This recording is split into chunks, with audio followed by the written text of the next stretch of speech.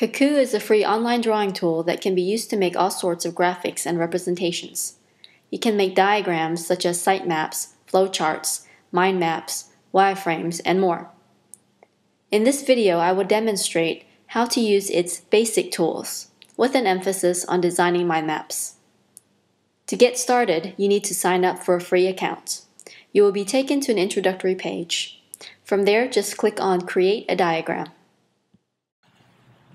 Next, a pop-up screen will come up and will ask you to select a template. On your left, there will be a bunch of different templates that you can choose from that have pre-made charts. So these are the business templates, flowcharts, mind maps, networks, office layouts, and so on. So in this video, we will just explore the basic tools and kind of get an idea of how to use Cacoo. So we'll start with a blank slate. And then later on, we'll go back and revisit one of the pre-made templates. This is the drawing area where you can make your diagrams. Up here are all of the icons that show basic edit options. And over here, you'll see a box that says Inspector. So this is where you can edit specific images that you place onto this white area. Over here is the stencils. And then these are the preview images of the stencils. So the stencils are images that you can drag and drop into the white area. For example, if I click on Basic, and let's say I want balloons, see that? All the balloons show up, and then I can just drag and drop a balloon in there. So there are a lot of different clip art and images that I can use to make my diagram. So there's the basic ones, and then the office equipment ones.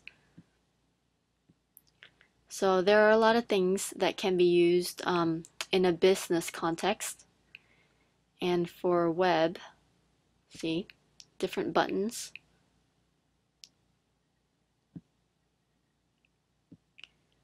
And software. That's a good flowchart one. And more diagrams. So let's see how some of these tools work by making a very basic mind map. So over here I've selected a stencil. I want a basic shape.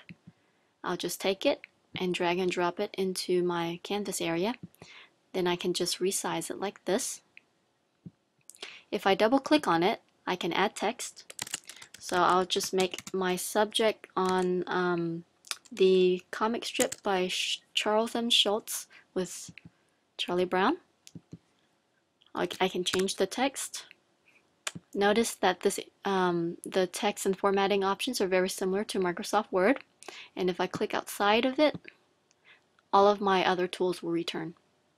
So over here in the inspector section, I can continue to change the font. I can change certain colors, or I can change the lines around it. But first I have to click on the image. There we go. And now I can change it.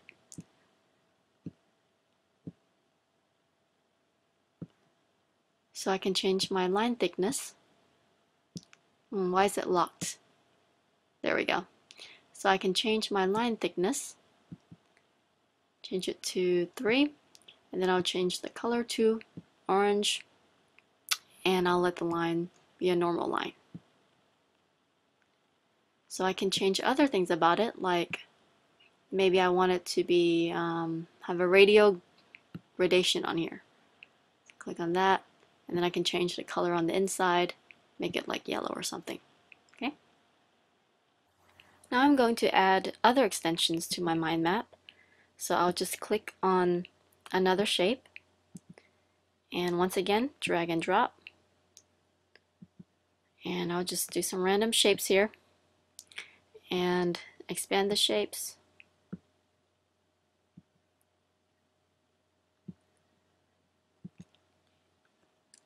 And I'll just focus on the characters. And just for this demonstration, we'll just keep it simple with 2 characters. Now let's see what it looks like whenever we add the lines connecting the mind map. So over here, I'll select a line. So let's try a curved line for this one. Now up here I can change how I want the line to look. So let's say I want the line to have to be a little bit thick, and I'll make this one dotted, and all I need to do is just connect the image from one to another, and then it makes a line. And for my next line, I'll make it a regular line, connect it like that. Now I'm just going to click out of this just to show you what it looks like whenever I move the image. So notice how it still stays connected. It's pretty cool. Okay. So if I want to edit some more, I can just double click on the image. And once I double click on a place in the line, I can make it curve a little bit more like that. Okay. So I want to go back and try to edit some of this. Now I've realized that if I want to continue editing a line, let's say I want to change the shape of it to be less curvy or something else, I just need to click on it once, and then the inspector window will pop up, and then from this drop down menu I can choose if I want to change my line shape. So see that? So I selected straight auto and it changed the shape. Bring it right here. Let's see if I can make it even more funkier by clicking on the inside here. Nope, I can't. So I guess I can only do that, change the curvature with the curvy lines, but with these straight lines I have more of a zigzag motion. So now let's export this image so that maybe we can use it later for a presentation or something.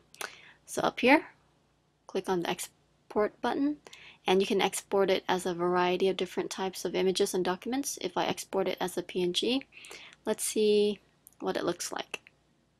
Open it, and here it is. So it exports as a pretty clean image, transparent in the background, and everything that needs to be filled with color is. So now let's quickly revisit some of the templates and the pre-made diagrams. So over here I created a new diagram, and I'm just going to make another mind map. So I want to look at some of the pre-made mind maps. So let's try this one. And it's all done for me. Notice that if I click on any of the extensions or the bubbles here, the entire thing kind of moves with it. That. If I click on the center one, all the lines are still connected to it and move with it. Alright. So I can, from my stencils, I can take something and drag and drop it into this map, and I can continue to do the same thing that I did with my blank mind map from earlier. That. Or if I want to be really consistent, I can just copy and paste these extension bubbles, and I just use the same controls that I would for Word. Control C, Control V, just paste it somewhere over here, and then I can just make more of these lines. That. Okay. If I try to copy one of these lines here, one of these lines, Control C, Control V, it doesn't work as well as, well, it isn't as nice and consistent, see that, as if I were to do it from scratch like that. So it kind of, the lines kind of stick out a little bit. So overall, Cacoo is a pretty user-friendly program with a lot of different clip art and stencils that you can use. If you find that your word processing program is kind of lacking in terms of making diagrams, Cacoo is a good program to check out.